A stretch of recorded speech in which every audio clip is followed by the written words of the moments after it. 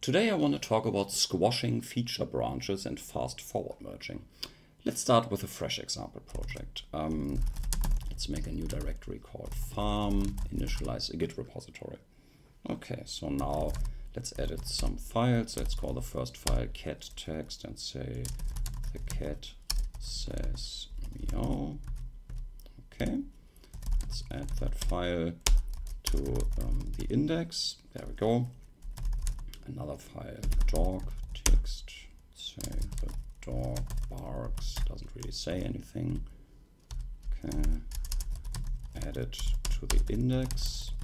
There we go. That's a fine index. Now I want to take a snapshot of that index in a new commit. So commit, and let's call it it's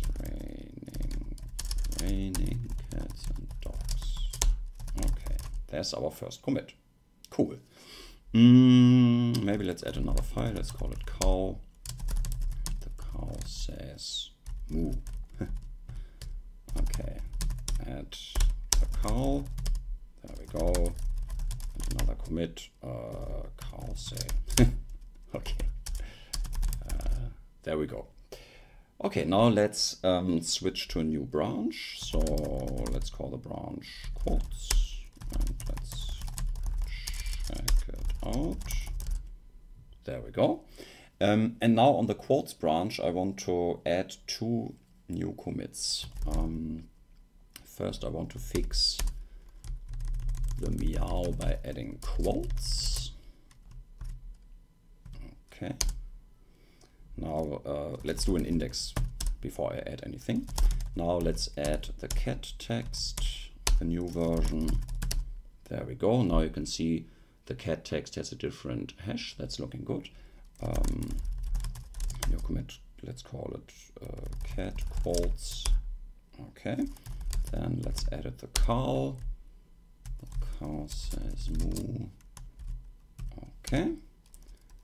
Let's add the cow and let's look at the index again. Now the cow should have a different hash. Yeah, 588 to 5B8. Okay, let's immediately do a new commit. Quotes. Now the history looks like this, and that's typical of feature branches. They are ahead of master. There are several commits, and at some point in time, maybe after, I don't know, 2, 3, 4 hours, I'm done with the feature and I want to merge the feature back into the master branch. So you could be inclined to say, hey, let's check out the master branch and then let's merge the quotes branch. And there we go. Let's go on to the next issue. Okay, but some people say when you have a feature branch or bug fix branch that consists of several commits, before the merging, you should compress them down or squash them into a single commit. And I want to show you how that's achieved. So first we have to reset the master branch back by 2 commits. So it's back at the cow side. That's looking good. Okay, now let's go back to the quotes branch. Okay. There we go. And now I want to squash those 2 commits into a single commit. How would I do that? So the first possibility is an interactive rebase, starting 2 commits down the line. And I can say I want to have both these commits, but the second commit I want to squash into the first commit. And you can see the explanation down here. Use commit, but meld into a previous commit. I only want to have one final commit. Here I can combine the 2 commit messages. Let's simply, I don't know, call it add quotes. Then I don't need this guy. And we should have a nice commit message. There we go, add quotes. And how does this commit differ from the commit before? You can see both the cat and the cow quotes were added. Okay, then we will check out the master branch and merge the quotes branch. And everything would be fine. And of course, the diff shows you the exact same result. It's the same commit. Okay, that's an interactive rebase. Okay, let's go back to the state before. Okay. Now I want to go back to the state where we had 2 commits for the quotes. That would be this commit. Okay. Now we should have the same state as before. Yeah. cat quotes and cow quotes. Okay, so instead of an interactive rebase where you have to edit text files, what you could also do is say, I want the quotes branch to go back to the cow say commit, but I don't want to touch the staging area. So let's see. This is the state of the staging area with this history. Now, if I say I want to do a soft reset by 2 commits, you will see that now the quotes branch is on the cow say commit, just like the master branch, but the index hasn't changed. So you can see it's the exact same index. So the status will now say that some files have changed, right? Cat and cow have changed, and they are green because they are the changes are already in the staging area. So I can immediately do a new commit and call it add quotes, just like before. And here you can see there's our new commit. Right? I find this a little more, I don't know, less annoying. Simply reset soft back to the master commit basically, and then immediately add another commit.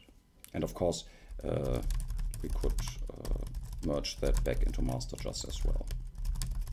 Right, there we go. As you can see, it contains both the changes. Okay, now let's go back like this. And on the quotes branch, I hope I find the magic incantation. There we go. That should be the same state as before. Yeah, okay. Now I will show you a third possibility. So we are on the quotes branch. You can see it here, head points to quotes. And cow and cat are in the state that we are interested in. They are both fixed. Now I want to go back to the master branch, but I don't want to touch the staging area and the working directory. So if I simply do a check out, the staging area and the working directory will be changed. I don't want to do that. I just want head to point to a different branch. And in order to do that, I hope you remember that inside the Git directory is a head file. The head file is basically this head pointer, which says, well, currently we are on the quotes branch. Okay, and if I simply edit this file, say, no, I don't want to be on the quotes branch, I want to be on the master branch. I simply edit this one text file, I don't change anything else. Now you will see that we are no longer on the quotes branch, we're now on the master branch, but the staging area and working directory have not changed. So that means that our nice modifications are still in the staging area. So I can immediately commit them and call it, I don't know, add quotes. There we go, right? And now I can see the quotes branch still has the individual commits, and the master branch has melded them into a single commit. And in case you don't believe me, here you can see it contains both those changes. Because this commit is not just the cow fix, it's the state of the staging area at that point in time. And I simply had to copy that state into a new commit. That's what I did here. Okay. Now you have to be really careful with this trick because it only works for fast forward merges. I'm going to show you how badly it breaks. I'm on which branch am I now? On the master branch. Okay, so let's go back one commit. Right, I'm going to show you how it breaks if we don't have the fast forward situation. Okay, so maybe let's fix another file on the master branch, the dog file. Let's say the dog barks, and he also likes to chew on toys. Okay, let's add the dog to the index and do a new commit, toys. Okay, now you can see that the master and quotes branches have diverged. Okay, so if I now did a classical merge, merge with the quotes branch, you will see I have to enter a commit message because now we have a merge commit. There we go, right? We have a merge commit because master and quotes had diverged and they had to be merged back together. Okay, let's go back one commit. There we go. Now we still have our fix in place. Yes. What happens if I now do the same trick as before? So let's go back to the quotes branch. Now the head file is in this state. Instead of manually adding this file, you can also issue a git command. That would be git symbolic-ref head refs heads master. Okay. Now we're on the master branch and the staging area is in the same state as on the quotes branch. So if I now do a commit at quotes, you will see the history looks like this. So from the diversion point on, we modified the dog text file, and it looks like we then just added the quotes, but this commit is in the same state as this commit, and this commit didn't know anything about the dog toys. So I would expect that our changes to the dog have been lost. Let's see. Yeah, there we go, right? And if you now do a diff, you can see that indeed those changes were lost.